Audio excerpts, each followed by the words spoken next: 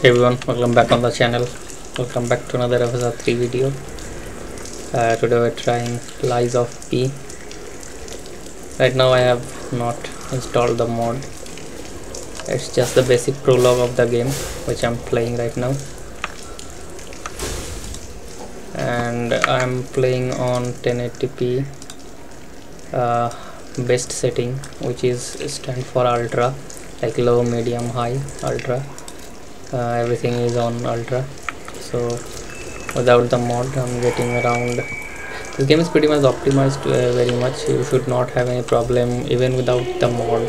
Like if you have a mid-end PC like 1660, 1650, maybe even you can play it on 1050 Ti if you set the details on like medium and use the FSR. But still we're gonna use the mod and see how much more we can get. So yeah, let's begin.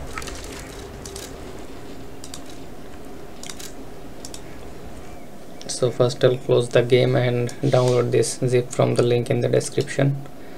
Extract it to the directory, copy everything inside, go to the installation folder of, okay, where was it? I almost forgot. Go to the installation folder of the game. After that open Lies of P binaries win64 and where the lop win64 test.exe is located. Paste everything right here. Now for AMD users, you will need to edit the text file fsr2 fsr3 config.toml, but you can't see the file here. For that you will need to run the game once, and when the game opens you need to press alt plus F4. Just close the game, or you can also do that by opening the task manager, whichever you want. And now you will see that text file has appeared. Now you will need to open it with notepad and change these two from false to true. So select this, delete, write true in a small letter. Also select this, delete, write true in a small letter. Do not remove the space in front of the T. It is crucial for the mod to work.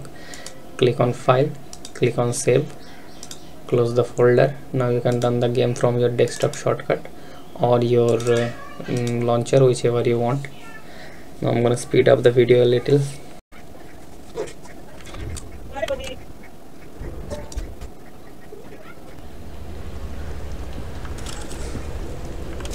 Okay, I'm back in the game. I have not activated the mod from the setting yet.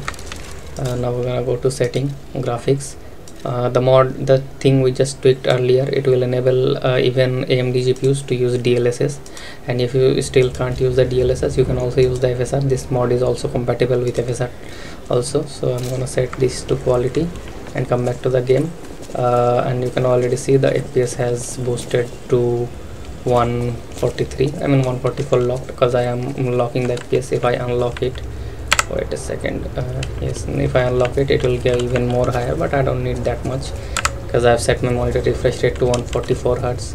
So locking it below 1 FPS from your monitor screen refresh rate will improve the latency and frame rate timer.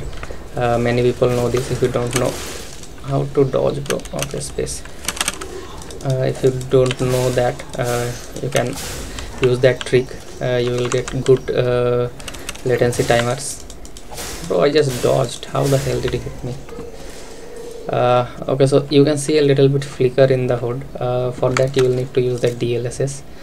So the guide I have just shown you earlier, by that method you can use DLSS on GTX or AMD cards. So we're gonna set this to DLSS quality and come back to the game, and now you can see there is no flickering at all.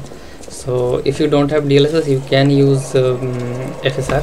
That will also be compatible, but FSR has the flickering, as you can show in the, as I have seen in the video a few seconds ago, and DLSS is fully stable.